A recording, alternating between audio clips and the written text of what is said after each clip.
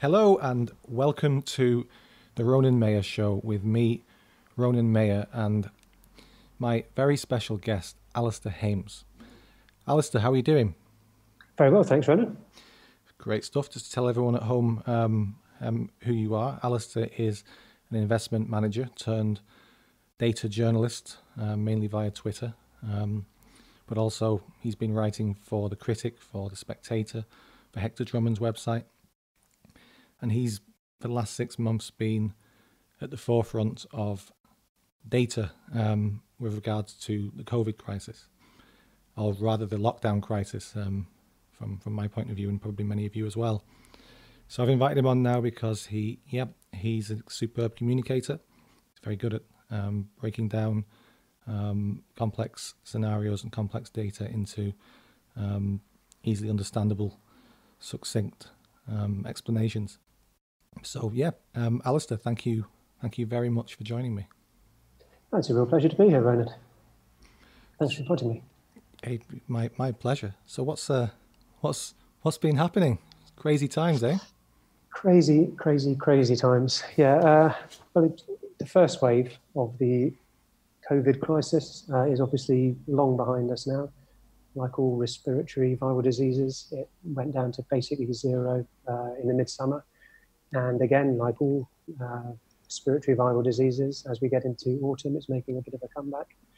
So the big question is, how big will the second wave be? Will it be a wave or will it be a ripple?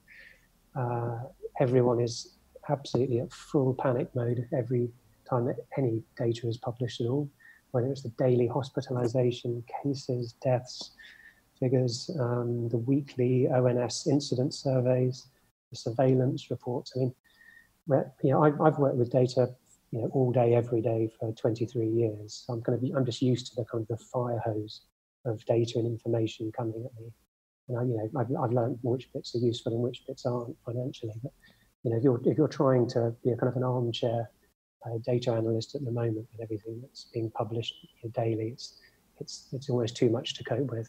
Some of the media is more numerate than other bits, and even the numerate media sometimes focuses on the important bits and misses the unimportant bits, and vice versa. Very often they focus on the unimportant bits and miss the important bits. So yeah, it's a quite extraordinary position to be in. We're speaking, just for the record, it's the 18th of September, and schools went back around a kind of a week and a half ago, a couple of weeks ago, and cases look as though they're dribbling up. There's talk in the press about a second lockdown. Not clear to what extent the lockdown will be just pubs closing early versus everyone being ordered home to work. That's all being sort of telegraphed in the press. And we've got absolute chaos in the testing system. We've got chaos at schools. So it's I'm hoping that when we listen back to this in future years, we'll have a bit of a chuckle and think this is the kind of peak chaos. But I've been saying that most weeks for the past 6 months now. Right. Yeah. And how did we get here? That's a question which I think needs to be asked, and I think it's one which you'll be very good at explaining. From early this year to now, roughly, how did we arrive at such a situation where we now have regional lockdowns? We seem to have different rules in different parts of the country. We have an increase in restrictions from today. For example, now venues which do not take details from customers as they enter the premises can be fined £500, which is an extraordinary invasion of the marketplace, an extraordinary collection of data on a mass scale, and much more besides. I mean, the Northeast is apparently the hotspot of COVID infections, and there's the claim that infections are rising constantly, as you just said, but the counter to that is that they're testing more, and what we really have is a case-demic. So yeah, how do we get here, Alistair? Well, if you wanted me to summarise how we got here, Ronan, I think I'd recall that line from a couple of Bond films ago, where a dying Mr. White looks at James Bond and he says, "Mr. Bond, you're just a kite caught in a hurricane." The truth is that the main reason we've got in this fix is that we have this illusion of agency. We have this illusion that this tiny, minuscule, sub-microscopic virus is something that we can realistically control. And I think that's always been an illusion. And the people who early on were trying to point this out, people like the German-American biostatistician Knut Witkowski, and then at Oxford University, Professor Gupta, Professor Gabriela Gomez, all these people who took a slightly contrary view to the SAGE and government view were silenced, not invited to SAGE meetings. When they put their views on social media, on YouTube and so on, they were taken off because they didn't go along with the WHO guidance. But all along, it's because we thought that there was some way we could actually stop this epidemic from progressing, as opposed to protecting the vulnerable who needed protecting while the wave of the virus crashes over us. And in fact, not even those eccentric or sort of marginalized people, but if you look at Sir Patrick Vallance, the Chief Scientific Officer, he was absolutely explicit in mid-March that the only way we're going to cope with this until there is a widely available effective vaccine is to protect the vulnerable while the virus passes through the healthy. That was the only game in town ever. The cocooning or shielding or herd immunity or community immunity, call it what you want. But that was the only approach that was ever actually available. And like I said, the first wave is now long behind us. We went below the epidemic threshold, depending on how you define it. Certainly no later than 10th of May. So we didn't have any alternative through the first wave. I mean, there's no vaccine immediately on the horizon, so we're not going to have a vaccine available for the second wave either. So basically, I think the reason is that we could have gone down, if you like, the Sweden route. We could have gone down kind of mitigation and protection, and cocooning and shielding and all those things that made loads of sense and which centuries of epidemiology have proven to work. And then we've tried to have this completely unproven approach of trying to literally stop a virus in its tracks. Now you can do that if you get in really, really early, like New Zealand did famously. If you completely seal yourself off from the rest of the world and you completely stop civil liberties, you can maintain a fully susceptible population. And then the moment they uncork and the moment they open themselves to the rest of the world, the virus will find them there. So I think if I had to summarize the whole thing, we got here because we thought that we had much more agency and much more ability to stop something, which our human brains are just not designed to understand viruses or the way that epidemics progress or the inevitability of some of these biological processes. Viruses are very likely, some of the very oldest forms of life, if you count them as alive. Our brains just are not put together to understand how small they are. They're not designed, really. We're not designed to understand the way that epidemics progress. So I think that's probably how I'd summarize it. As to where we are now, we've got to a stage at the moment where in England, according to this morning's ONS incident survey, it sounds like about one in 1,000 people in England are currently carrying the virus that can lead to COVID. There's about 60,000 people currently infected in England. So if you think that we can sort of draw some kind of protective ring around all 60,000 of those people and stop them spreading it to people in the next week, then you're absolutely deluded. This is rapidly becoming endemic now, and we're already at the stage where there is no alternative but to go for herd immunity, not as a strategy, but just as an acceptance of that's how epidemics always die out. And the best you can hope to do is to protect the vulnerable, or maybe not so much protect the vulnerable, but tell them how to protect themselves. And in fact, when I read the ONS survey this morning, I was very, very pleased, because what it shows is that the virus is spreading at a rate of knots through young adults in particular. Whereas it doesn't seem to be progressing at all in terms of increased prevalence amongst people over 70 years old. And that's exactly what you would want. You would want the elderly to be taking lots of precautions, and minimizing their risk, while the virus goes as quickly as possible through the healthy population, so that the virus will find it harder and harder to find the nooks and crannies where the vulnerable are, as it were, hiding from it. So that's probably a reasonable summary of how we got here and where we are now. Thank you. Yes. Just to go back to March and Patrick Vallance. I remember watching in horror as Boris, on that fateful weekend just before we locked down around the 20th, appeared to be going for, he was advising that people who are sick should self-isolate, but apart from that, we should get on with our lives.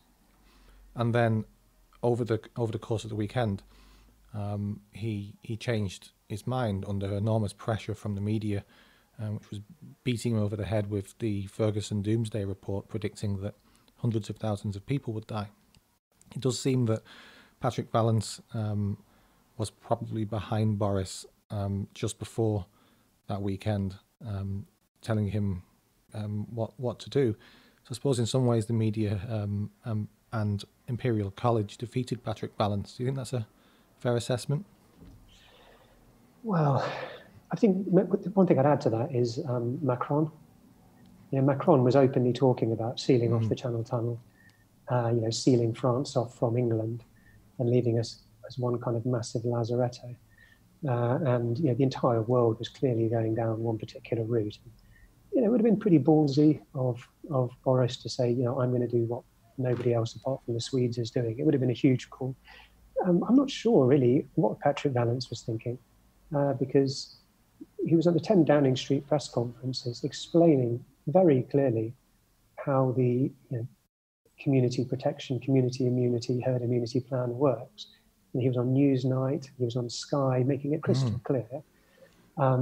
Sage Minutes don't record that there was ever an advice to do a full lockdown rather than more incremental social distancing.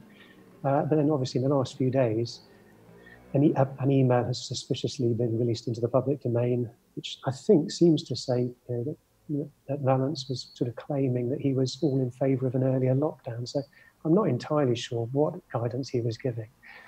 As for Sage, I mean, the problem with Sage, I think, and it's easy for me to sit outside and not being a scientist, but it didn't seem to have done a very good job of making sure that there was a devil's advocate on the committee.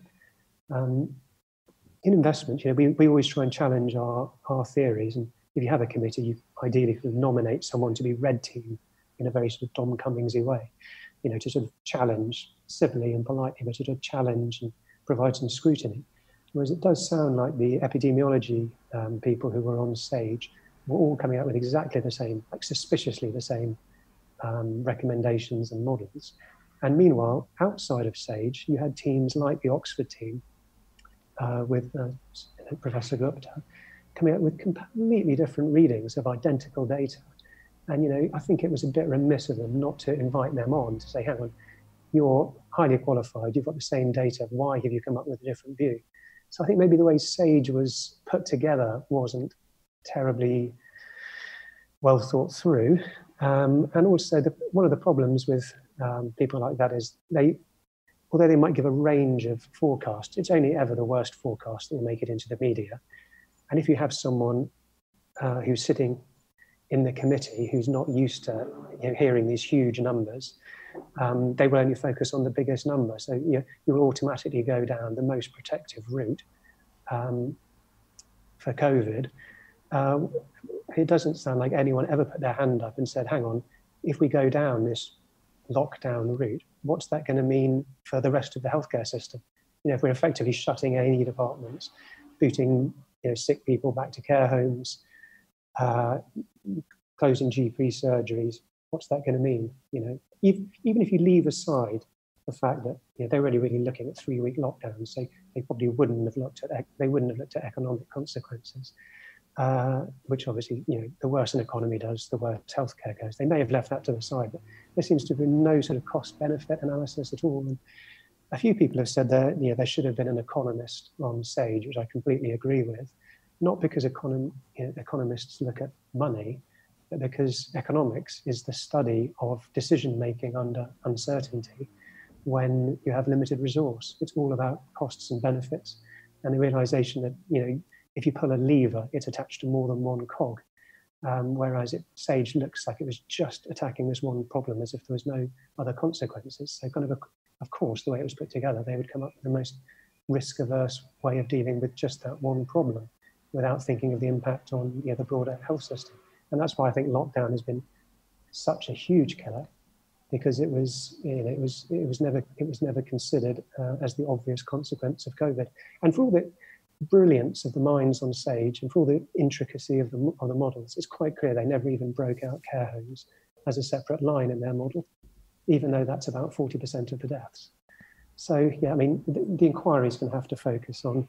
I mean, frankly, I just couldn't care less about blame allocation.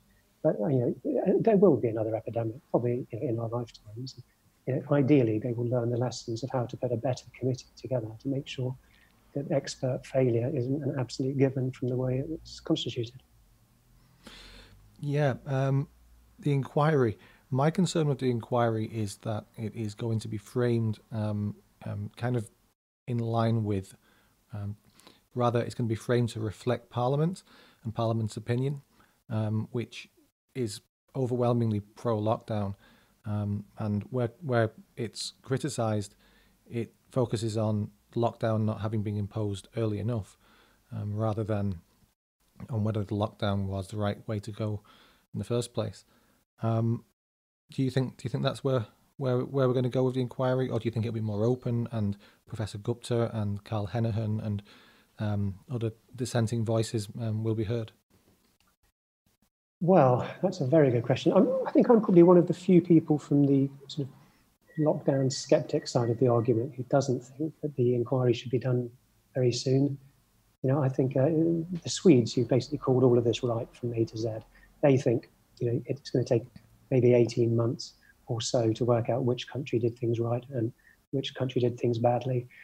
So I think we need a little bit of perspective. I do think it'd be much better to have, however many waves there are going to be. Hopefully there's kind of one big wave and one tiny ripple. But I think it needs to be in the rearview mirror before we can really take the lessons away from it. But I mean, yeah, I hope they make it as wide-ranging as possible, and I hope they focus on how to really focus on it, not happening again. But I mean, one thing that makes me just despair is that I'm looking at today's surveillance report, coronavirus surveillance report that's released weekly. It just doesn't seem as though we've learned any of the lessons from the first wave. Just when the second one's starting, I looked at the detail this morning, and in the last week, there's been 228 COVID outbreaks in care homes in England. Yep. That was the only thing we had to do in March. It was the only thing we had to do now. And it just looks like we just don't seem to be able to organise our systems, whether that's PPE, whether it's testing visitors and people being admitted, whether it's making sure that care home staff aren't moving between care homes more than absolutely necessary. But the one thing we had to do was keep it out of care homes, which, like I said, that's 40% of the deaths, even though they account for I think probably roughly 1% of the population, I think, are in care homes. They account for 40% of our deaths. So very clearly, that's the one thing we had to make sure. And it just looks like we're making the same mistake again. So in the last week, everyone's now talking about closing down hospitality for half term or maybe even longer. Last week, even though we're at the tail end of Rishi Sunak's, Dishy Rishi Sunak specials, the Eat Out to Help Out scheme, there was only 25 outbreaks last week that were traced to food outlets and restaurants. 25, and there's 228 outbreaks in care homes. So, we do the intervention where it's not required, and then we don't do the intervention where it is required. It makes me tear my hair out. Yeah, it's incredibly frustrating. Just to play devil's advocate slightly with the care home situation, I wonder to what extent it actually cannot be stopped. I wonder if there's the analogy of the fence around the building and trying to use that fence to keep wasps out. I wonder if it's inevitable that the virus is going to move around. Now, I know basic laws of physics. If you keep particles separate at all times, then sure, if viruses are among them, they're not going to cross-contaminate. But it seems, practically speaking, that it may be extremely difficult to keep the virus out of care homes, unless the staff are wearing hazmat suits maybe and are sort of hosed down with Dettol as they enter the building and all the rest of it. What do you think of that? Well, I think that's a very good sort of null hypothesis to have, actually. I mean, if I was to kind of challenge that, what I'd say is that, you know, if you or I were in charge of allocating the number of tests that the country has now, if we've got hundreds of thousands of tests we can do, well, it's a couple of 100,000 tests we could do a day. Given that we know the number one important thing is to keep the virus out of care homes, you know, I do first, actually, in fairness, I will say they do seem to be prioritizing testing at care homes. So maybe they're finding outbreaks because they're testing there. So I'll give them that. But, you know, for example, if you were to visit a care home, maybe it would make sense that you have to be tested, you know, maybe 48 hours apart. 2 negatives, 48 hours apart means that you can visit your relation who's in a care home. That would seem a relatively sensible use of 2 tests to me. You know, maybe really trying to tackle this problem of the agency staff going between the care homes. Maybe that would be sensible. But more broadly, in terms of all of the policy levers that have been pulled, one of the problems with the lockdown is that it's universal, not just regionally, but it affects all age groups. You know, so the 20-year-olds have been just as locked down as the 80-year-olds for the last 5 or 6 months. Now, I'm not sure that is the way to minimize mortality, even for COVID, in that you're basically delaying the young reaching an immunity level. I'm not going to say necessarily herd immunity, but an immunity level where it's going to be less likely that they're going to be carrying the disease at any point, carrying the virus at any point. So what you'd really want to do, if you could design your own epidemic, is you would want it to pass as quickly as you humanly could through people who wouldn't be vulnerable to the disease that the virus causes, right? So you'd want, looking at the age profile of people who really suffer from COVID, you would roughly want this to pass as quickly as possible through everyone under about 40 or 50 years old, because then they're much less likely to be carrying it when they bump into someone who's 80 years old. You know, and meanwhile, while that's happening, and until incidence gets down to some sort of pre-agreed level, you do say to elderly people, listen, you need to take care. You know, if you think masks make a difference, wear the masks. You know, really take social distancing and ventilation and, you know, hand washing, take all that stuff ultra seriously while the virus is passing through the people younger than you. And in fact, there was a Royal Society paper written a couple of years ago that made this exact point on how to deal with an epidemic, you know, by not taking blanket approaches to how it should pass through the population, taking differential approaches by year group. It just seems to have been completely ignored. So I think the problem is that our interventions have they may well have made the COVID outbreak worse by not allowing it to pass through the healthy. And they've certainly caused all kinds of health disasters, particularly on cancer referrals for, you know, everyone who COVID wouldn't have affected. But I do take your point. Maybe it was always impossible. Maybe we're always kidding ourselves that it wouldn't get into the care homes. But, you know, with the benefit of hindsight and with the benefit of a bit of analysis, given that the tools you've got are the various social distancing levers and the testing, you know, I don't think we've used either of them in the best way. Yeah, I mean, I broadly agree with you. I'm just playing devil's advocate with it, really. Yes. And beyond the care homes, which I think you know, the decision in mid-March to discharge people from hospitals into the care homes was obviously catastrophic, and obviously stupid, perhaps even criminally stupid. We will find that out in the future, I hope. But the situation in schools, your children have had problems, haven't you? You've had problems trying to get them back, and your little girl was sent home the other day, wasn't she? Yeah. Oh God. 4th day of school. Yeah. She's missed 6 months of school, and then 4 days into the 4 days into the term back, she's just gone into senior school. One of her classmates, her cough, you know, obligatory school protocol kicks in, has to have a COVID test, comes back positive. So I think 25 kids from her class have been sent home for a fortnight. And the guy who tested positive is a boarder, so the entire boarding house is locked down, or quarantined, so that's 45 kids there. So 70 kids are about to miss out another fortnight of school. because of a boy with a cough who's now absolutely fine. You know, he's 13 years old. The virus was never going to be any challenge to him. You know, most of us parents, and most of those kids are in our 30s or 40s. The virus would be no risk to us whatsoever.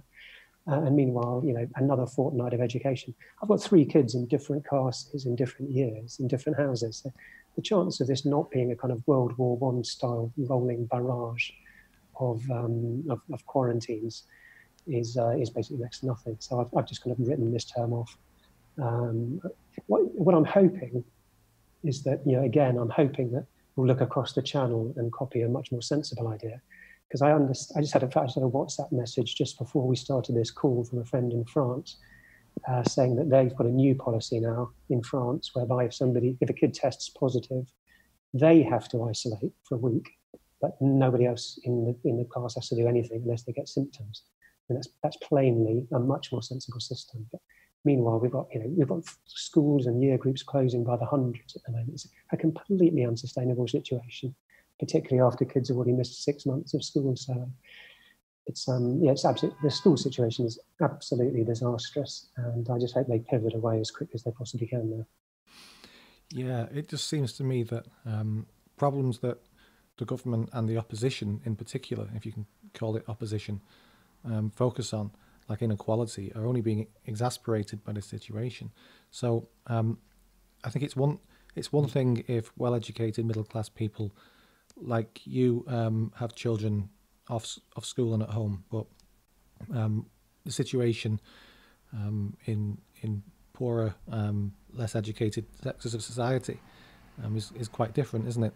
I couldn't agree more. I could not agree more. I mean, this whole use of lockdown and the interventions is going to be an absolutely peerless social inequality wedge. I mean, it's good. The public schools, you know, when you're quarantined, you just have to join the class by Zoom. You get, you know, electronic homework, the support you could possibly want. Whereas, you know, a lot of the state schools are just closing. You know, the state schools in poorer areas in particular, the exact places where you need to get the education system up and running again as quickly as possible. You know, they're actually going to have much less support. So the longer this policy continues, the more the damage to social inequality. I think I read a report saying that the 6-month lockdown may well have undone a decade of closing the attainment gap between the richer and poorer. And I mean, just how much longer can we tolerate it? It's just like you said, a lot of the kind of the middle classes, if you go home, just as you work from home from your computer, pop out into the garden every now and then, it's really, you know, it's not that much of an intervention. Whereas, you know, if you're young and less privileged, you might be sitting on a laptop in the corner of your bedroom trying to dial in or work, or much more likely you're either furloughed or trying to get a non-existent job. So yeah, in terms of social inequality, they need to get this lockdown lifted in full, particularly for the schools, you know, as quickly as possible. They need to kind of run, don't walk to getting this sorted out. I couldn't agree more, Ronan. Yeah, I mean, I've heard awful stories about children who are at home with, you know, alcoholic or drug addicted parents, or just one of those. No internet, hardly any food in their stomachs, just dire situations where, you know, where ordinarily school is a bit of respite for the kid, you know, away from the horrors of home life. Absolutely right. You know, and I know a lot of the teachers are tearing their hair out about it. I've got friends who are teachers at, you know, not great schools, and you know, they're not allowed to follow up on whether homework's been done because still so few of their kids have got the sort of electronic devices or Wi-Fi or anything like that, or they haven't got the home environment conducive to catching up on homework. So huge numbers of you know, the underprivileged have just literally had 6 months of no school. So it's going to take them a while just to catch up with where they were, never mind kind of rejoining their educational journey where they stepped off it. I mean, I just hope it's being tackled inside government with some of the urgency that we don't see from outside. Because, you know, if this carries on for the rest of this term, it's going to be a complete write-off. Yeah, so, I'm in Bristol. I think we've got 6 schools now, as of last night, that have got outbreaks which have led to either year groups or schools being closed down. That's just in one smallish city. So, add another couple of weeks of the virus being detected when kids with, the normal seasonal bugs get tested, and the whole educational system's going to fall apart before it's got going again. Yeah, I mean, I say that should be the number one priority for government. If anyone was listening into this, I would say drop everything and sort out the guidance for schools. They have isolating contacts of positive cases makes absolutely no sense if the other kids themselves would be at no risk, and if they live at parents who'd be no risk. I mean, maybe say your child was very close to an infected child, a child who's tested positive. So if that child happens to live with somebody who's 80 plus or has kidney disease or severe diabetes or something, maybe they should be allowed to stay off for 2 weeks to isolate. But someone like my daughter, she's super healthy, I'm healthy. There's just no reason for the vast majority of kids who are now going to be isolating to isolate. And coming back to what I said 10 minutes ago, every time you do that intervention, you're slowing the spread of the virus through the healthy, which means that you're making a susceptible, vulnerable population more likely to encounter the virus. So, you're sort of, it could not be a worse policy. Yeah. It seems like total madness to me, and it seems to stem from the stigmatization of the term herd immunity. This equivalence with, I don't know, genocide or something like that. Oh. Again, this is our media, though, isn't it? Totally irresponsible, totally thick in many ways, I think. Well, I mean, the herd, to give the media, to cut them a little bit of slack. When I heard let's not cut them any slack. Okay. So let's imagine I were to cut them some slack. I would say that the words herd immunity, it might be the technical term in epidemiology, but can we not come up with a nicer way to describe humanity than a herd? It just, we don't like to think of ourselves as animals. If it had said, then, so if we'd instead made people think that by embracing, the strategy of, allowing the virus to pass through the healthy so that it could pass over the vulnerable, if we could have found better marketing, and emphasizing the agency of sort of embracing that as the only way through, and stressing that the community immunity, I think it would not have had the reception it had. But there is a kind of a knee-jerk reaction as humans to being compared to animals. So I really wish they'd rebranded it first. I mean, it's of a piece with the fact that you have scientists who are used to talking to each other in scientific committees. It should really pass through a kind of a marketing or PR think group before they say it to the public. If there's going to be a knee-jerk reaction against the term herd immunity, just a little bit of rebranding, and maybe we'd now be following the Swedish route, and we'd be long out of this mess. Yeah, I do take your point. I just wonder if it's got more to do with the media being so anti-Tory than the term itself being, perhaps perceived as dehumanizing. Yeah, maybe. I mean, the media gives their punters what they want now, and people do seem to be really enjoying being terrified. It's like you're sort of trapped in a contagion movie, and all these statistics, which are very any statistics that's moving in the right direction is just not reported, and anything that's going in the wrong direction is absolutely gleefully reported. And you can see the comments sort of lighting up below the tweets, and you can see the lurid headlines. They're obviously giving people what they want. And as a result, the more the public reads it, and the more they kind of brave for harder and earlier lockdowns. I mean, it's almost like the Romans sort of begging to have the bread and circuses taken away from them. And then the more they say that, the more the media will give them what they want, and it becomes kind of a horrible kind of self-reinforcing, circle. So I don't know quite how you kind of pull a handbrake on that or short circuit it. to get out of it. I do think the original kind of presentation of it was flawed, and probably the most cack-handed thing is when it looked like the first wave was gone, was then standing at lecterns with hazard tape all around them, telling people it's safe to go back to work. I mean, it's just, you spend 3 months telling people there's a shark in the water and then you tell them to go swimming. Absolutely ridiculous. So, yeah, maybe one other thing that needs to be sort of beefed up is the PR side of the 10 Downing Street's presentation, because they do seem to be giving extraordinarily mixed messages.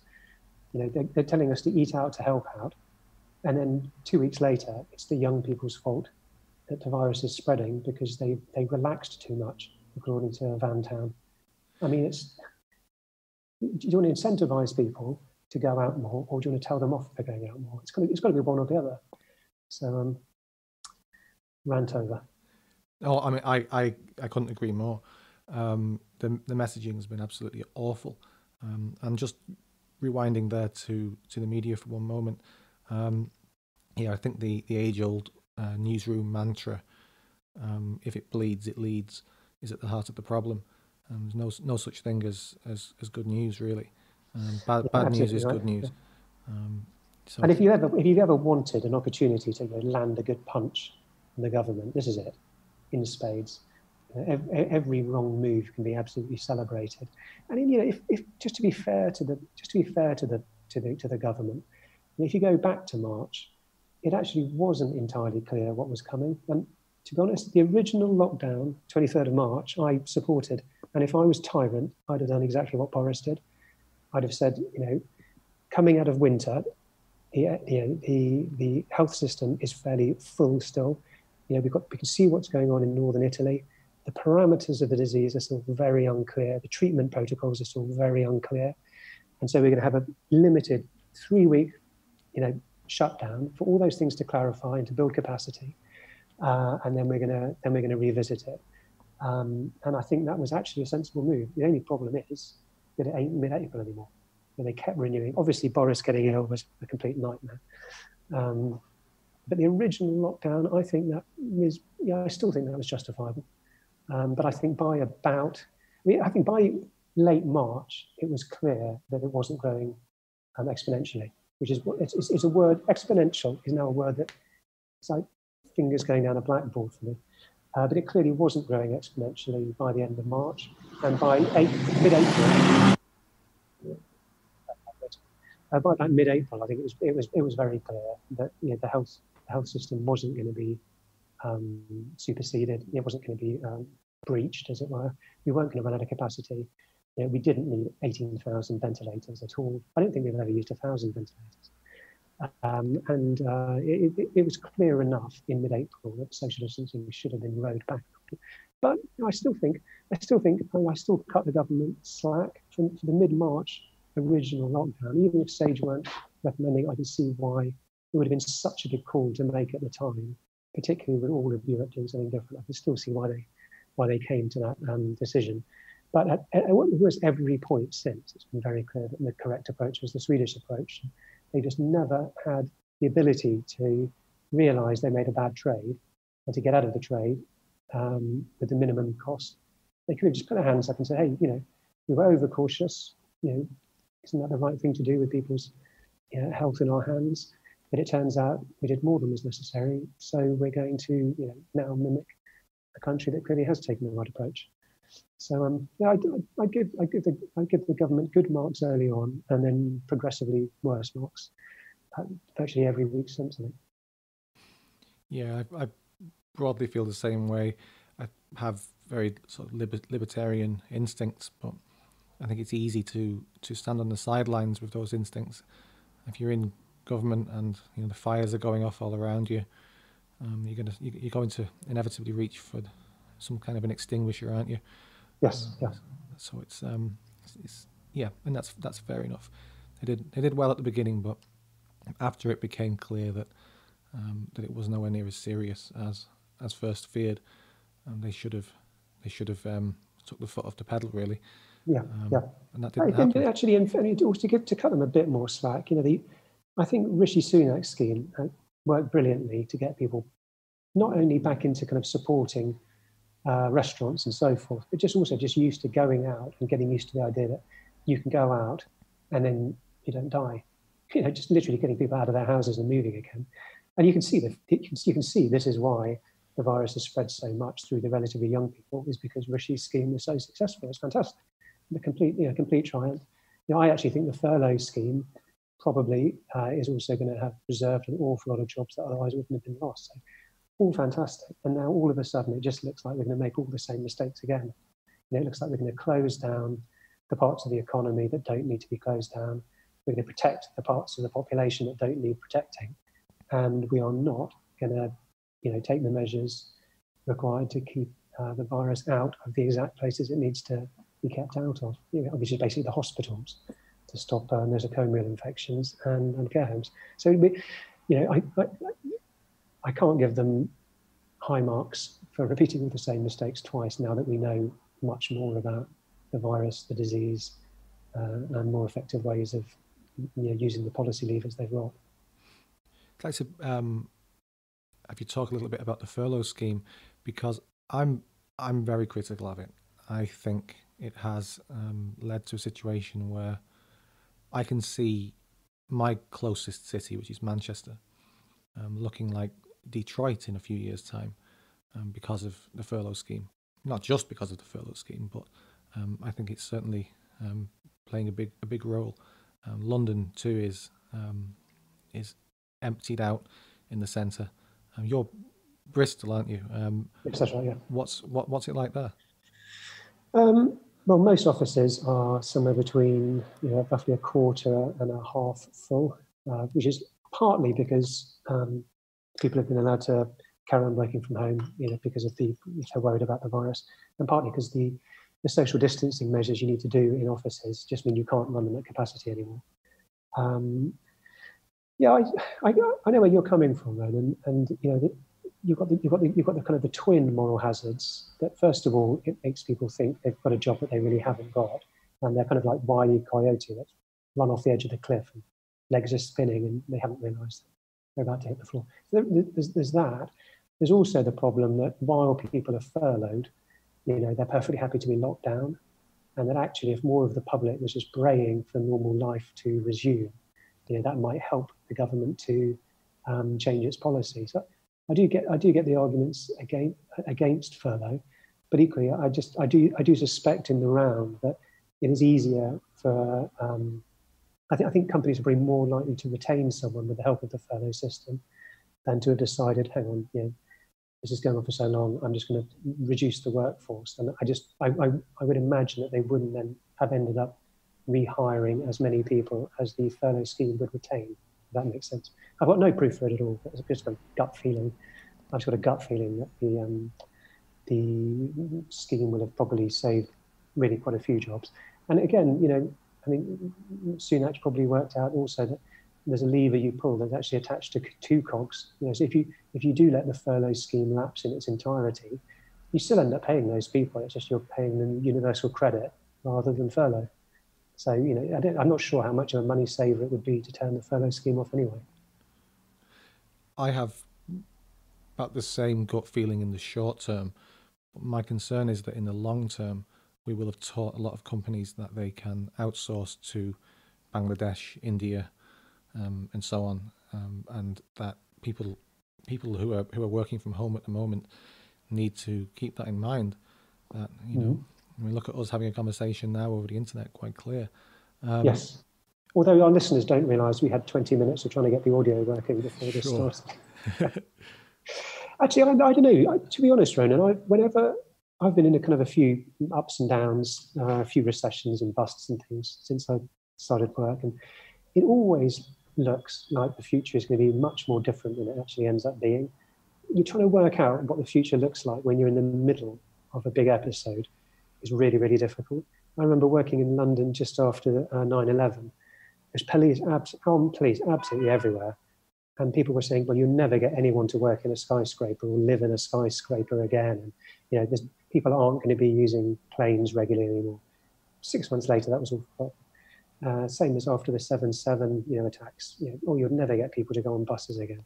completely forgotten 6 months later. So when you're right in the middle of these things, it's really tricky to work out just how different the future will be. I'm sure it will be different because people have had a 6-month experiment of working from home, but they've had that experiment during the sunniest spring ever, and a pretty decent summer as well. I wonder how much, particularly once sort of more than half their workforce are back, and I wonder how much they want to be the people who are still at home if it's a really miserable, freezing cold January day. I suspect the future might be quite a bit more normal rather than new normal. Well, I like your optimism, and I I'm the last take optimist. your point. I take your point. I do. Moving slightly away from that section, civil liberties. This is something now which I'm also very worried about. Milton Friedman line about nothing being so permanent as a temporary government program. I'm worried that that's going to be the case with the enormous reach into our personal lives that the government has undertaken here. It's alarming. £500 fine now for venues that don't take details down, as I said earlier, and the rule of six and all this quite incoherent nonsense. But nevertheless, we are giving massive powers to the police, and of course they've also now started to employ so-called COVID marshals, which sounds to me like the Stasi or the Cheka. What's happening here? Well, I think we need a root and branch look again at how these statutory instruments are used. The COVID Act was passed in a real hurry back in March when it was clear that Parliament was going to have to be suspended. Action was sort of needed now because it looked like there was a train coming down the tunnel at us. It was a real hodgepodge, a ragtag act. It kind of hangs off another act, the 1984 Health Act, which kind of was actually kind of well thought through. But since then, Matt Hancock has basically been able to pass the laws he wants. You pass these statutory instruments at 1:45 and they come into effect at 1 minute past midnight. They never actually pass through scrutiny. I mean, I don't know how kind of politically plugged in you are, but I had no idea of these made negative and made affirmative ways that statutory instruments could be laid. They might be subject to future scrutiny, but maybe not for a month afterwards. It's the whole system. I mean, it really doesn't. I have just very innocently assumed that laws that are passed that would affect me go through Parliament, go through some kind of process of scrutiny and challenge and debate. But it turns out that we can actually just sign our rights over and they can be passed by dictat and fiat. You look at the rule of six is actually a really good example. I mean, when was it announced to Parliament? It was announced to Parliament after it had already been announced as at number 10. Yeah. Well, that isn't the order these things are meant to be in. It's meant to be passed in Parliament as a law, and then the country's told about it. It's very far from clear it's required. It's very far from clear it would make it through Parliament if it was debated. But I really hope there is some more scrutiny and challenge of this whole way of allowing statutory instruments to depend from acts that were passed, frankly, in a bit of a hurry. I know the Coronavirus Act is actually up for renewal at the end of September because, thank God, someone managed to get a 6 months review rather than it staying in place for the full 2 years. I think there's no prospect of it being voted down, but if it was either voted down or amended such that the statutory instruments would be subject to some kind of parliamentary scrutiny and vote first, that would be, I think, a very good thing. I share all of your reservations, really. I'm absolutely alarmed. I think the COVID wombles is going to be an absolute farce. The idea of some sort of lollipop lady telling a group of beard-up 20-somethings to disperse is going to end in absolute shambles and chaos. So I don't know quite what they were thinking there. But yeah, these rules seem completely arbitrary. I mean, show me the epidemiological paper that says that 6 is the right limit for, to reduce the spread of the disease. It just seems completely random. It feels like there's kind of a random policy generator that's spun, and they sort of reach their hand in and pull out the kind of the fortune cookie script of what the next policy should be. It's extremely unclear. If there is any evidence behind it, it's not explained. So yeah, no, I 100% agree with you. Just just like you said, it's once you've kind of let the genie out of the bottle of giving people this sort of taste of ultimate power, I just hope we can put the genie back in the bottle. And history isn't encouraging, but what is encouraging, I think, is there's a lot of voices from the back benches who are pretty outraged about this. And maybe it's topical also to say that those same voices who are outraged are also the same MPs that Boris really needs for the upcoming Brexit shenanigans in the Commons. So I'm hoping that he might give them, he might listen to them more than he necessarily would normally need to.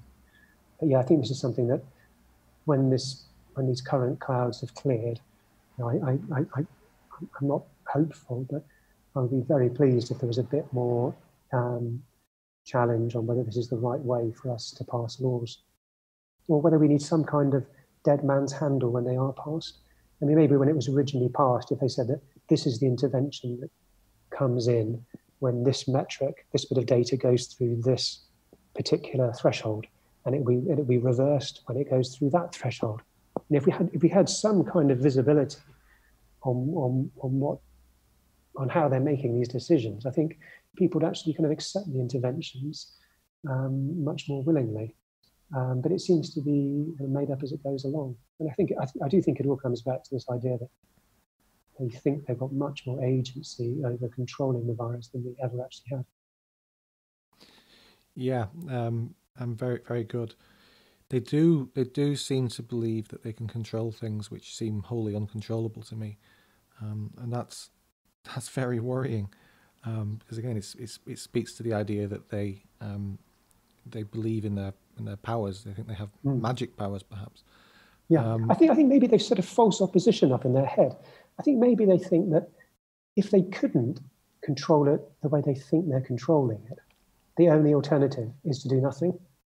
But actually, it might be a really positive thing for them to accept that, hang on, we can't stop the spread because this thing's had a billion years to evolve ways of evading cells that are trying to stop it getting in. But what we have got is we've got tests and we've got interventions we can use intelligently. So we can't stop it. Our interventions won't be 100% successful, but given those limitations, given the scarcity of our resources, what's the really intelligent way to kind of draw a perimeter around the vulnerable and sort of protect them? What's a really intelligent way to use all the tools we've got at our disposal? And it doesn't seem like they ever actually sat down with the people who could have helped them, like Professor Hennigan at Oxford University, who was speaking at the Science Committee yesterday in the Commons. He seems to have very, very clear ideas on how you use the PCR tests, on which parts of the population to protect and which not. And it just looks like they didn't sit down and try and write a plan, assuming that they didn't have complete control, which means they didn't ask the people who could have helped them. So I wonder if that's part of the problem of why it's gone wrong is, as ever, if you don't ask the right question, you won't get the right answer. Absolutely, absolutely.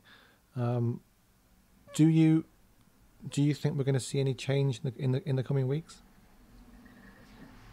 Well, that's all the kind of the smoke signals are not encouraging at the moment. It seems to be second lockdowns, curfews, extra work from home orders. So the signs are not good, and it's terrible news that it sounds like the outbreaks have got into care homes and then back and forth from the care homes to the hospitals. Certainly, that's happened in the Thames side. So that's not good. I think what we need is we basically need. We just need to accept, I think, that the government has sort of got itself in so deep, like kind of, like Macbeth or like General Haig.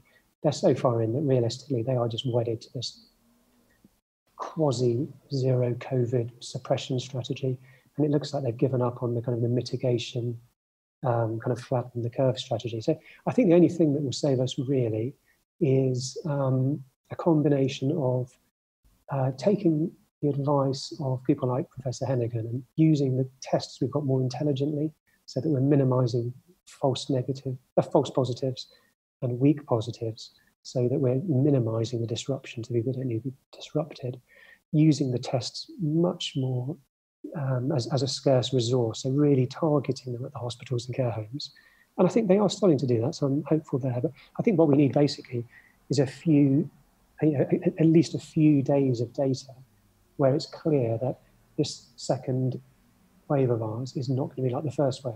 Because if it does start taking off, going through the roof, then it doesn't matter what the rest of us say. The government has, we know exactly what tracks it's going to be on. But if we see that it's actually growing slowly enough that the health service will definitely be able to cope, and I'm hoping there might be some way of kind of talking them down from the precipice. I mean, there's absolutely no prospect of us running out of ventilators. I think we know that for sure now. And that was the number one thing I remember from the news, is we have to shut down because we're running out of ventilators by the second. Well, now we don't. Ventilators are very rarely used for COVID now, so we're not going to run out of those. We've got the Nightingale hospitals under dust sheets, and the hospitals have never been emptier. So as long as it grows slowly, it will grow, because respiratory viral diseases grow in winter. I mean, that's what they do. But as long as we know for sure that the NHS will cope, then there might be a way to kind of have another narrative. But if the data takes off again, then it's all hope is lost, I'd say. So we just need a few days where people say, "Oh, hang on, it's not taking off exponentially; it's growing, but very, very slowly." And preferably, even it'd be fantastic to see it topping out and starting to decline. I think there's the first signs of that in Spain already for their second wave. It's certainly the cases don't look as though it looks as though the cases are coming down rather than going up. Hospitalizations seem to have stabilised, and the deaths are. They have more decimated in midsummer, but the deaths are stable and at a level which is not even a fraction of what they had in the spring. In Spain, about sort of 60 to 70 people a day are dying at the moment. But that's in a country of tens of millions. We won't have it down to zero while this virus is becoming endemic. So I think the main thing we need is for the numbers to move in the right direction consistently for at least a few days, just so that the ministers don't panic and they don't feel as though they're being kind of bounced into a huge intervention, which would be avoidable. And if just a few days data gave them the escape space to think a bit more rationally. But also, we need to pivot to using our testing in a much more sensible way. And I was really encouraged to watch Professor Hennigan at the Science Committee yesterday, because he seems like he understands the tests, from A to Z. He knows exactly the reasons they've been throwing up, the wrong conclusions for policymakers, and he seems to have a plan to get us out of it. So I was heartened he was invited to speak, and I was pleased that they let him explain things fully. I just hope something comes of it. Me too. There was a journalist, she's called Eloise. She's on the ground there reporting from the Science Committee. Yes. She did a blow-by-blow of Professor Hennigan's findings, and I highly recommend reading them. I'll put that in the comments below this podcast when I post it. Yeah, Carl Hennigan's been fantastic, hasn't he? Oh, I mean, at every point, he is a true national treasure. He's just in the last couple of weeks, he's worked out that PHE was Public Health England was massively overstating the death figures, because if you get knocked over by a bus having previously had a positive COVID test, you're a COVID death. Well, I mean, give me a break. The Scottish hospitals, he worked out that people they're in hospital for completely unrelated reasons, but if they previously had a COVID test, a positive COVID test, they showed up as a COVID case. That reduced hospitalised COVID patients by about 80%. He worked out that the Welsh were also hugely overstating their hospitalised figures. Everything he looks at, he seems to find calamitous misstatement. I don't say intentional, but candid use of the data. And also now on the actual tests, which are kind of hanging like a sword of Damocles over kids in the working age population. He's done several papers now pointing out that we're finding fragments of viruses that might have been cleared 2 months ago, and people are tens of thousands of times lower concentration than would be required for them to be infectious, but they're still being just triggered as a binary positive rather than negative.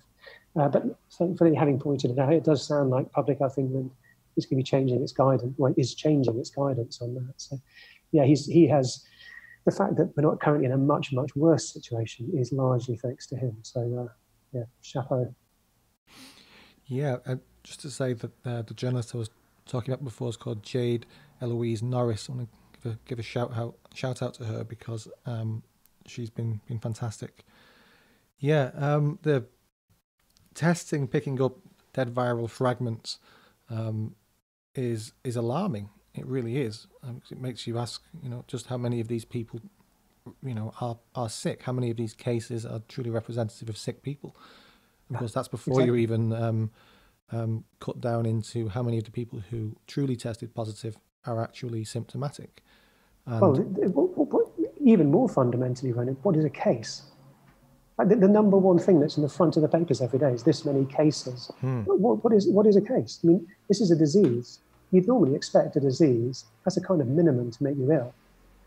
Yeah, so we seem to have and in this case, you could verify which particular thing is making you ill by, once you've got the symptoms, giving you the test to see if you're carrying, significant amounts of the SARS-CoV-2 virus.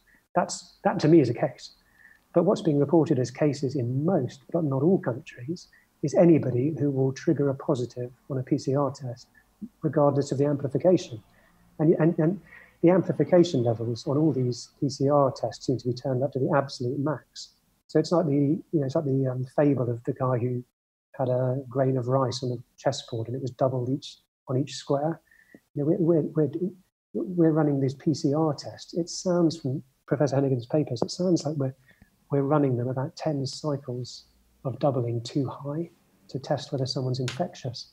Now, that's not 10 times too high, that's 10 doublings too high, 2 to the power of 10. So, 2, 4, 8, 16, 32, 64. So over 1,000 times higher than they would potentially be infectious. And, it's 6 months into the epidemic before someone's pointed this out. I'm not even sure that what we've been declaring as cases are cases. If someone's asymptomatic, but they trigger a test, should we be reporting that as a case? I don't think the Chinese do. And I think it sounds like a lot of countries in Europe are running their PCR tests about 10 cycles lower than us. So this is one reason we can't really compare one country with another. We're running the same tests but on different settings. And then some people are declaring cases if they're symptomatic and some people aren't.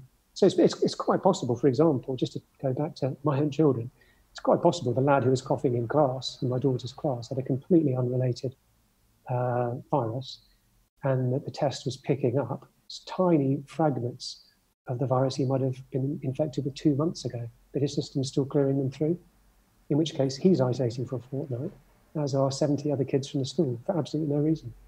And it's because no one's actually sat down and thought, hang on, we've got this test, but what are the right parameters to run it with? That is truly crazy. Why have we decided to turn the volume up on testing relative to other countries? And I mean, it kind of looks like they're desperate to find as many cases as possible. I'm a real believer in Hanlon's razor. The unintentional cock up and things just going wrong rather than conspiracy.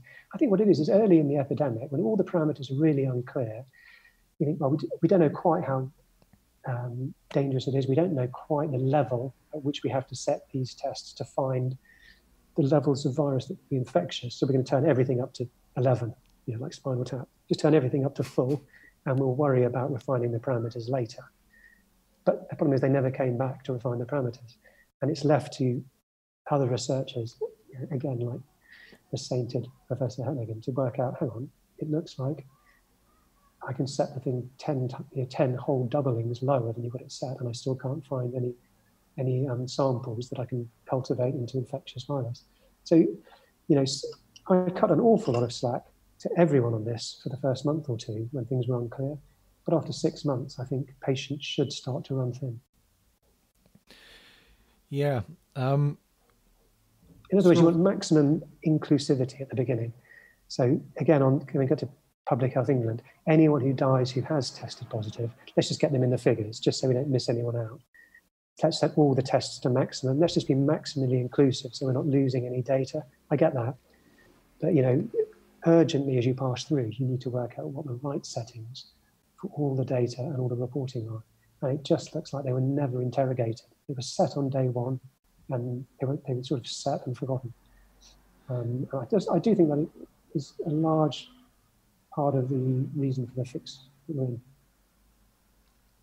Yeah, I mean, I always say this, and it's that I'm a rational explanations type of a guy. I resist conspiracy theories, which is not to say that I don't believe that people conspire, because of course they do. But conspiracy theories in terms of, the moon landing was faked and all this sort of stuff, I tend to push that away. I have to say though, with COVID recently, I found that put under quite a bit of pressure by just how crazy everything is. It makes me wonder to what extent not was the pandemic planned. So pandemic is the term, isn't it? I don't think that's the case. But I wonder just how much of Machiavelli's dictum about never letting a good crisis go to waste is in action here. And you got, for example, the green lobby. It's very powerful, and there's people who believe that we should return to some kind of agrarian-like society to protect the climate or something. I wonder if there are any of that's going on. Are they trying to change things and using this as an excuse to do it? The Great Reset. The Great Reset, yeah. I don't know. One of the things. So I mean, I'm a lockdown skeptic, if you like, purely because having looked at the data, I just don't think it's worked. Or I think it's actually been counterproductive. It's quite a broad spectrum. Our side of the believer or skeptic about lockdown. There's the full kind of Bill Gates wants to put microchips under our skin, and it was purposely released by the Chinese and all that. There is one end of the spectrum. I got to say, I am pretty much completely over the opposite end of the spectrum. I always believe in cock up rather than conspiracy. I wouldn't be surprised at all, actually, and this is total speculation, but I wouldn't be surprised at all, actually, if it did originate in a lab as an accident, sort of escaped by accident. I wouldn't, rather than an experiment looking into viruses that accidentally escaped. I could easily believe that, particularly given it happened to break out in Wuhan, where the virology lab is. That wouldn't surprise me. But the idea of it being intentional or being used as a kind of a Trojan horse for the Greens to further their kind of Great Reset, that I find impossible to believe. But if you were to say, which I think you are saying, that they're sort of just taking advantage of the situation to further the kind of the BLM and the green agenda, particularly in election year, then I think, as you say, you make the most of the circumstances you've got, and here you've got a circumstance where governments don't look capable, and you do look as though you have the opportunity to have a new normal. So you want it to be your kind of new normal. That I'd agree, but none of the conspiracy theories, I have to say, I hate to be rooted on this, and I find them kind of amusing, but unbelievable. Yeah, but the Greens, I mean, the one thing is, funnily enough, if that's their intention, it doesn't seem to work very well. Looking at recent polling, it looks as though environmental concerns have really slipped down the agenda in terms of what people are worried about. People are much more worried about, obviously their health, but also the economy, how they're going to get their jobs back. And it sounds like a lot of the fixation with the net zero idea, which I could talk about for about 10 hours. A lot of fixation with that idea turns out to be a luxury of good times. Yeah, I mean, I don't think that they're necessarily concerned with public opinion. I think that's why they're trying to shoehorn Soviets, or they call them citizens' assemblies, don't they? But I call them Soviets because that's what they are, into play here. Trying to have little teams of people who are in support of their agenda, make all of the decisions, and get 100 random people from around the country to come and sit there and sign off on it. Oh God, yeah. Yeah, this has been going on for years. I mean, I'm not sure I've seen much sign of it accelerating in the last 6 months. The left has done its best to take over, academia and the media. and they're like that fungus that takes over a carpenter ant. They take over the behaviour so that they can sort of spread the spore as widely as possible. It works absolutely brilliantly. But I mean, the last 6 months, if I'm not sure, I think a lot of what the left has really tried to do. I say the left. I mean, I don't think I'm particularly right. I think I'm fairly centrist. But just sort of watching, a lot of, especially what's going on in the States, a lot of the riots over there, and looking at how Extinction Rebellion is trying not to let a good crisis go away. So I think they're overplaying their hands a lot. And I suspect public opinion might think this wasn't the time to do it, and we're sort of seeing them slightly for what they are. I wonder if they're so shrill about it, they're sort of scouring out their own support, and they're sort of giving up good footing for what they think is a killing blow. But actually, I think they might sort of lose their balance a bit. We'll see. It does look as though, certainly in America, it certainly looks as though they've overplayed their hand quite a bit in terms of the anti-far riots. I think a lot of just middle America wants it all over now. I guess we'll find that soon enough. Absolutely. Victor Davis Hanson at Stanford makes a good and perhaps worrying point about that, and it's that Middle America is so sick and tired of Antifa, BLM, the sort of Democrat-sponsored mayhem, that they may just vote for Biden or not vote at all, because they're hoping that maybe if Trump is removed, maybe it'll all go away. I don't think that it will, but that's his theory, and he's someone who's worth listening to. Yeah, well, this I mean, when people aren't happy with their circumstance, and you give them a single button they can press that will make the world different, they will press the button, and without going into Brexit, I think there were some people, I didn't say all at all, there were some people who they weren't happy with the direction their life was taking and the way that, the kind of world they were growing up in and so forth. And that was a button they could press, and they pressed it. And maybe that will happen in the American elections as well, in that people aren't happy. And the one thing they can do is change the president. So maybe they'll vote to change the president. I mean, I think we could talk for hours about how good Trump is. I think it's very easy to make an argument that he's not a particularly nice man, but he's I think a very good president. The diametric opposite of his predecessor. But it's quite a subtle argument to make for people who think they're voting for the man, and who this is their once every 4 years you get a chance to either sort of carry on in the direction you were on, or change tracks, and they might just choose to change tracks.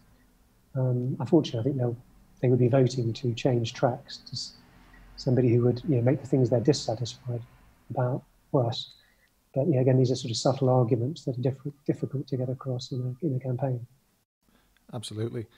I think Trump and Brexit were both reactions to a sense of lack of control. I know it's easy to make mistakes when you're trying to compare such different places as the United States and Britain, but I do think there was similar things going on there, and that Trump was control. I mean, just like we were talking about with COVID, people instinctively want to feel agency. They want to feel they're not just being buffeted around on waves and wind. And if you give them levers they can pull and buttons they can press, then they will tend to press and pull them. That's just human nature. Yeah. By the way, that's leaving aside what I think about Brexit itself. But my point was not about Brexit specifically. My point was about, if you give people every now and then the opportunity to change things, if they aren't happy, even if things aren't necessarily in their own interests. And I'm not saying Brexit isn't, but they will vote literally just for change. Yeah, that's the democratic safety valve, isn't it? You voted for Remain, didn't you? I did. I voted Remain. I thought about it long and hard, and I wasn't, particularly convinced Remainer. And the day after the poll results were announced, if they'd rerun it, I would have voted Leave, because if you have a referendum, then you have to enact it. I can't believe we're still talking about it 4.5 years later. It's absolutely shambolic. I mean, I voted for Remain, I've got to say, for very sort of non-philosophical, non-political reasons. I just, the EU never got in my way. Things were very calm before 2016. And, although I think it's got lots of flaws, it just, life seemed to function pretty well, basically. There's lots of things I wouldn't invent the way they are if I was in control. I don't think you'd sit down and plan, the streetscape of London if you had a blank canvas, but these things just sort of grow up and end up the way they are, and they seem to work pretty well. And same until recently with the British political system. I don't think I would sit down and come up with the House of Lords and, voting in corridors and, select committees reporting in a fairly random way. But normally it actually works pretty well. It's not something you design, but, I like to generally kind of just leave good enough alone. And I was a bit fearful when people said it's going to be the easiest negotiation in history. We hold all the cards. That just made me instinctively nervous. So, I didn't particularly feel strongly either way. And the moment we voted, we just need to get on with it. I can't believe it's 2020, more than a full Olympic cycle later. And we're still talking about it. So I desperately, like COVID, I just want it to be over. I just want to get back to normal and talk about something different. Yeah, I think too few people on the Brexit side would recognise your position as quite a Burkean anti-revolutionary conservative position, really, which is that things are working as they are and revolutions seldom end well, and no matter how you look at it, extracting Britain from the European Union was a revolution of sorts. Yeah. I think they're noble, actually. I mean, most of my friends voted Leave, and it was on philosophical grounds of wanting to take back sovereignty. I personally am perfectly happy to give up a bit of sovereignty to have a bit more agency, to have a seat at a bigger table. But I think it's noble. I mean, during my lifetime, in wars, for example, whenever we've tried to change situations and take back control, we haven't always left things better. I'm thinking of Iraq, Libya, and so on. Sometimes a very imperfect, flawed system is better than the system you replace it with. So that's why I was just instinctively nervous about not leaving well enough alone. But we made the decision, absolutely no sour grapes at all. And like I said, I think the worst thing we could have possibly done was rerun it. So I'm very glad that didn't happen. And now we just need to go through this sort of Goethe-Dämmerung we're going through at the moment, even if it means a bit of a clash. And I hope everyone will see sense and we can sort of get on with life again and finally talk about something different. I mean, I don't know what the newspapers are going to do next year. If Brexit's sorted out and there isn't a substantial second wave of COVID, the media's probably forgotten what else you write about. It's probably back to Harry and Meghan and miracle diet plans after that. Oh, I'll take that. Yeah, me too. And then I can return to reading fiction and things which I don't really do anymore. Me too. I've got a pile of books by my bed. The idea that I'm spending so many hours each week reading epidemiology papers is absolutely ridiculous. I've never read any of that stuff before about April, probably March actually. And I'm looking forward to never reading another one again. Yeah, the idea that we know things like everyone's very sniffy if charts don't have log y-axes. All of us know about T cells and B cells and different types of antibody, and we've all got very, very, very strong opinions on things that we had absolutely no idea about 6 months ago, and that we all have certainly forgotten in a year's time. Yeah, I really want normal life back as quickly as possible. Yeah, all these new terms like nosocomial and infectious dose and all this sort of stuff, which exactly. And also just I also want a little bit of dignity back for our government.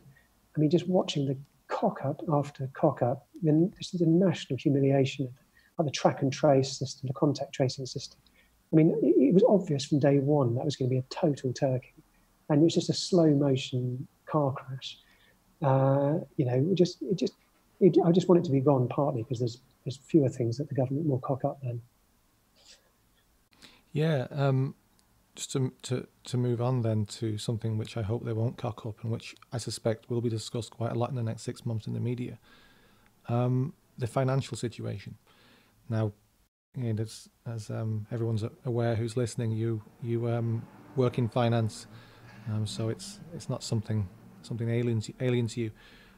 Just before we pressed record, you were telling me that you feel quite optimistic about the financial situation, which perhaps makes you a bit of an outlier. That's to say the least. I think I'm the last optimist left, to be honest.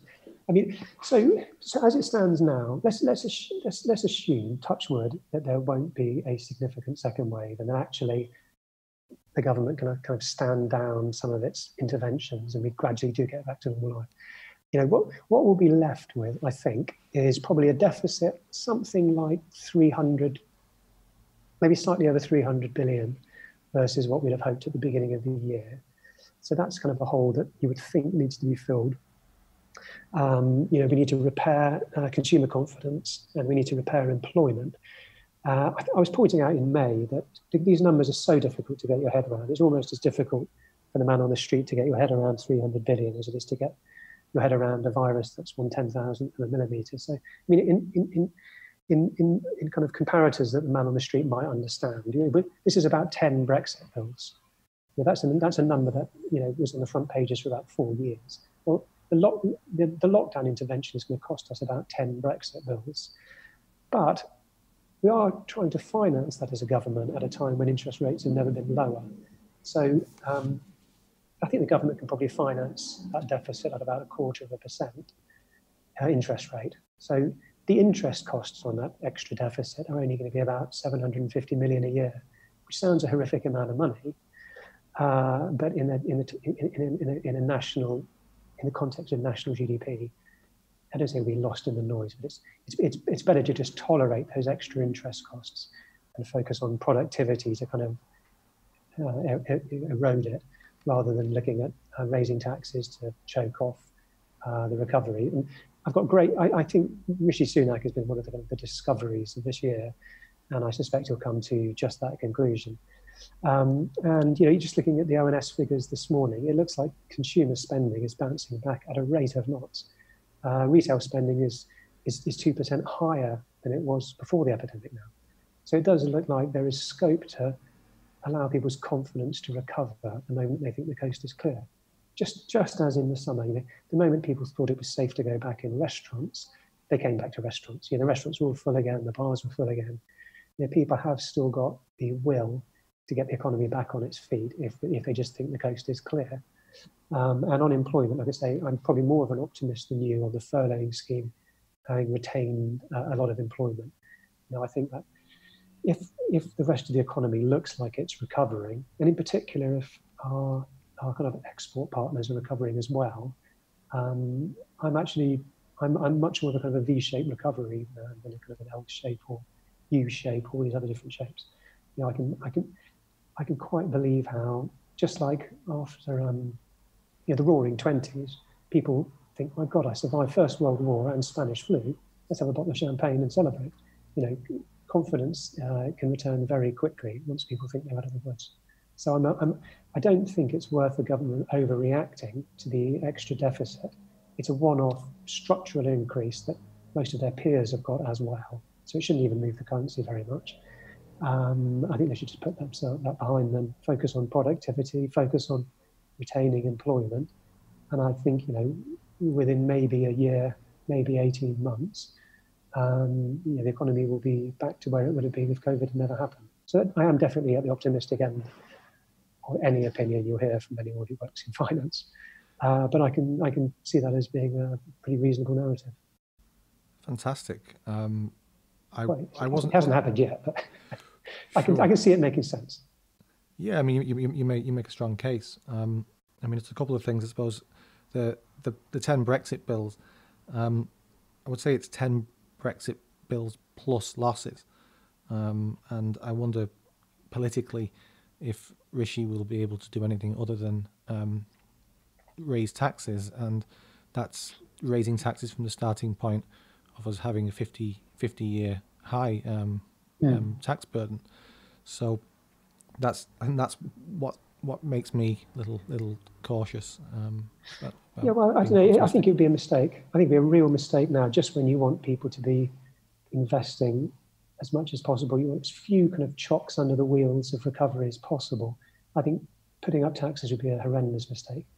If you look at what Ireland did when they wanted to rebuild their economy, low taxes is what's got the Irish economy moving in our lifetimes.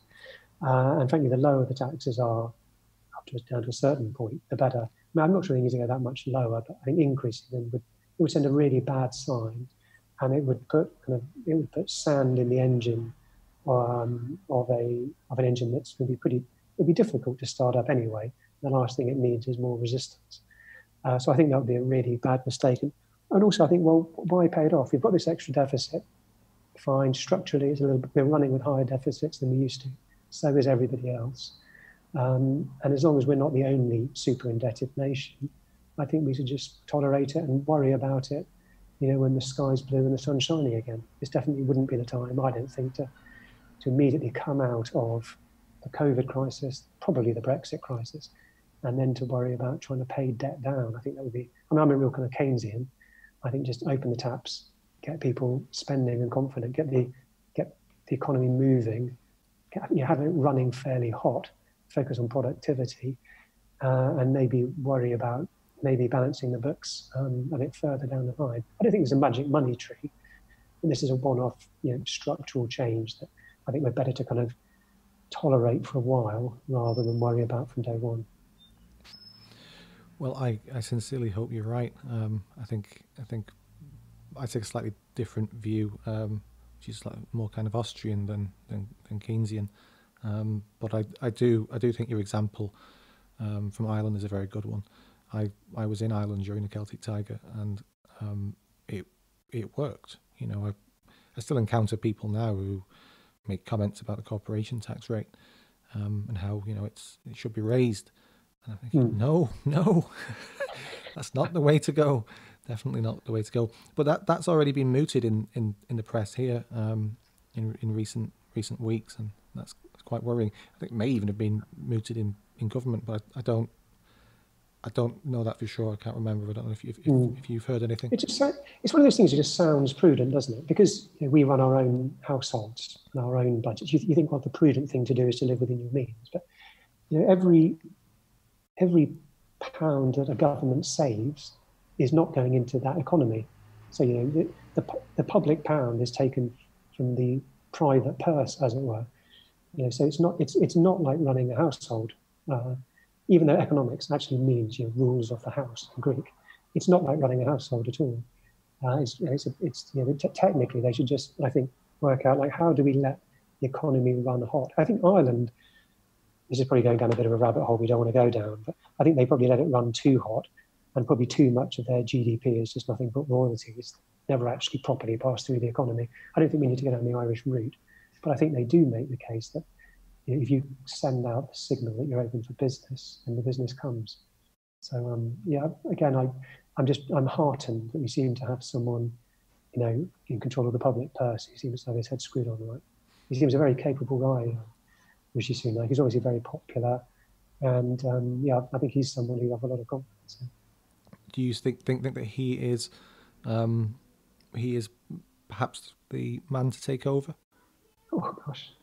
Well, if for whatever reason Boris couldn't, he would be the front runner, I'm sure. He hasn't put a foot wrong. He hasn't got any of the baggage from the Theresa May years or the David Cameron years. He never stabbed anyone in the front or the back. He's smart, presentable, dishy-rishy, young. He's first BAME Prime Minister. How fantastic would that be? The Tories will have produced 2 female prime ministers and a BAME prime minister. Not that that's the reason he should be selected, but it would be. I think it would be absolutely wonderful. And I think he's about the smartest cookie we've had for a long time in that job. He's convincing. He's cut his teeth outside government, and having been parachuted in. What was it? A month before the COVID crisis. As soon as he had his hand on the tiller. He got the furlough scheme up and running quickly. He had a suspension of business rates. He seemed to get the universal credit scheme working with the Home Office. Everything he's touched seems to have gone right. And then when Boris wants people back in the economy, it was his scheme overwhelmingly that got people out of their houses. So, I mean, just purely on merit, you'd say that he'd be who your smart money's on. But I mean, on Boris, it's extraordinary that less than a year after winning an 80-seat majority, we're even having this conversation. Talking as what if Boris, as it were, doesn't last. I hope we do sort of see the old. I mean, I have very mixed feelings about Boris personally, but it's for all the promise that there was last December with such a strong majority, and with someone who, for all of his faults, his bombast is a fantastic way of getting confidence back into the people and sort of lighting a fire under the country, and probably under the economy as well. I hope his best days lie ahead of him. I'm a pessimist about that one too. Oh yeah. I think he's on the way out the door. Do you? Yeah. Do you subscribe to the idea that he's basically a campaigner, but not one who should be in charge of the actual kind of wheel of government? Yeah. He doesn't seem very good with engaging. I mean, one thing I will say, he doesn't seem to be very good at sort of tackling head-on difficult decision making. I think he's a fantastic campaigner, but the problem is that if you're Prime Minister, by definition, all of the difficult decisions have been made before they get to you. So he's probably kind of learning on the job slightly, and it's maybe unfortunate. Normally, he would have a cabinet guiding him through this. He'd have interaction with the backbenchers to guide them. And it's a nightmare, really, that the first really difficult thing he's had to tackle has coincided with Parliament being suspended, trying to run cabinet on Zoom. Absolutely, it's almost like a tragedy, all these circumstances that have lined up to sort of expose some of Boris's weaker points. But it might be that if COVID's behind us soon, maybe his strengths will come to the fore in the final closing furlong of Brexit negotiations. And if Brexit and COVID are behind us, I think Boris might be just what we need next year. So I think once those two are behind us, the fundamental thing that the country will need is G'ing up, and he is, I think, just the ticket for that. So I don't know. I kind of blow hot and cold on Boris, but there's no doubting his charisma, and that might charisma actually can produce results that uncharismatic people can't produce. And it might be that his skills are exactly what's needed in 2021, even though I think he probably hasn't had a great 2020. Yeah, I think, yes, we do need a charismatic, optimistic leader in some scenarios, but I think the problem with Boris is his personality. I think he's quite a vain man who wants to be liked, and that is a disastrous way to approach negotiations. For example, I think he's too likely to say yes where he should say no, and he seems to go missing quite a lot in action. So that's another. It's funny because everyone originally was comparing him to Trump. There's all the graffiti of Trump and Boris kissing, and there was all the cartoonists stressed the fact that they're very similar, as it were, right-wing libertarian, bombastic characters, but actually they seem to have completely diverged in 2020. And in the closing furlongs of his first presidential term, it looks like Trump, like having resisted the siren call to create a war in the Middle East, it looks like he's actually maybe cracked the nut of Middle East peace. Absolutely extraordinary. And like you say, Boris tends to go missing in action. I guess what we don't know from outside is how much COVID knocked him for six. He was in intensive care, and there's speculation about how much he's got his health back. It's probably knocked his confidence. And I think he probably thought he'd have a few months to find his feet before the first crisis, and that just never happened. So it's been like a tragedy written to expose his weak points. Yeah, it could be like Woodrow Wilson, who got the Spanish flu, and we only found out quite a long time after just how badly it affected him. And his decision making in Versailles, for example. But we'll see. I just hope that that Boris does recover. You know, I'm pissed off with a lot of what's gone on, but obviously I want the best for the country, and he is our leader. Yeah. Well, I think health-wise, I think he looks like he's got his health back. I think the problem is he's had 6 months of people telling him he's doing a crap job in the press, and it's probably just he's probably a bit thin-skinned, and you know, he probably always thought he was doing the right thing, and he's probably just a bit alarmed that that view isn't necessarily shared. So, like I say, I think he might have a real off year, but it might well be that his skills are exactly what's needed next year. So it's very difficult. In the middle of a crisis, it's very difficult to work out the way history will judge both the episode itself, how different normality will be afterwards, and how well the protagonists have done. You need perspective for all three of those things. So, you know, although I personally wasn't a huge pro Borisite, I do recognise his skills, and you know, I do recognise that although they haven't been what we needed this year, to say the least, you know, they might be what's needed next year. I mean, coming back to what we said about the kind of legislative dead man's switch, you know, if only we'd done the Swedish route, which was when there's a public health crisis, the reins of government are handed to the heads of public health. You know, literally the reins of government in Sweden were handed to Giesecke and Tegnell. Now, meanwhile, we have SAGE committees reporting to CMOs, reporting to CSOs, reporting to quads, none of whom have got any science qualifications, nor have the key SPADs, reporting to a historian and journalist prime minister. And those are the people making the decisions. It's set up to fail. Got a health minister who hasn't got any health qualifications. You know, in Sweden, they had an epidemiologist running their response, guided by another epidemiologist. So which of those systems is set up to succeed and which is set up to fail? Yeah, and that's very insightful, and I think it's very obvious what the answer is to that question. I would add, just going back to the start of the conversation, that an economist should have been present, and I would have hoped that was the case in Sweden too. I don't like the idea of you know, just epidemiologists telling us what's going on when they don't know anything about economics, and they don't know anything about balancing policies in general. Yes. Yep. No, fair. That's a very fair point. The board. One thing I've never worked out is who actually appoints the people who sit on the SAGE committee. That is, I think, that is, well, it may be opaque. It may be that I haven't stumbled across how they're appointed. But you know, if you were to sit down and design one, you would want kind of not competing teams of epidemiologists, but you'd want people who are going to take not all the same view. Yeah, you'd want economists. You'd want cancer specialists who can say, listen, we can only miss, say, 3 to 4 weeks of cancer referrals before the cancer deaths start picking up, and this is the pace at which they'll pick up. You'd want, as I understand it, SAGE never even had any immunologists on it.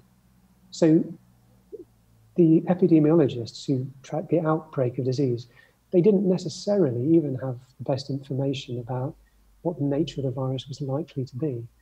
I mean, again, maybe this will be something for the Royal Commission to look at when the inquiry starts. But you know, if we spent a bit more time thinking about the right constitution, there was the right makeup of the SAGE committee, that might have actually solved a lot of our problems. And an economist, certainly, not necessarily to look at the money side, but to look at, it's the science of trade-offs, economics.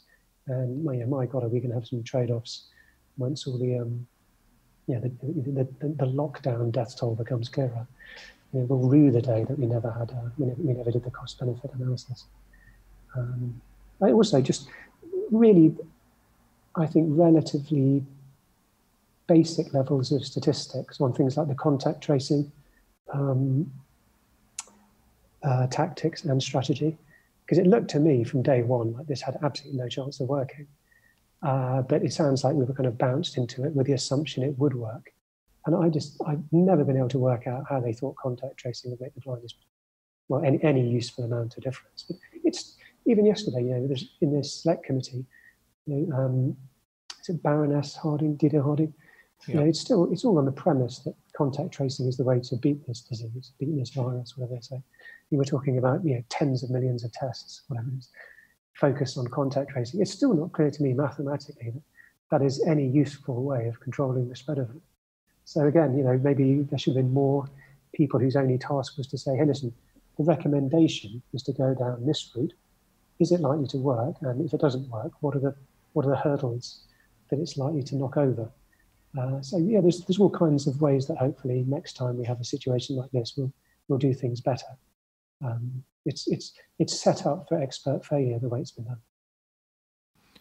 Well, I think that is more excellent analysis there, Alistair. Thank you. And I think maybe we will call it a day there, and perhaps have another conversation another time. Love to, absolutely. Well, I've done a few of these podcasts over the last few months, and I always say, well, I'm sure it'll be over in 2 or 3 weeks, or 3 or 4 weeks, and 6 months later, here we are still. So, in the nicest possible way, I'd love to talk to you again publicly. I hope that when we do, it's not to discuss COVID, because I hope it's all in the rearview mirror by then. But thank you for having me on. Amen to that. Thank you very much, Alistair. All the best. Thank you very much indeed. Cheers, Ronan.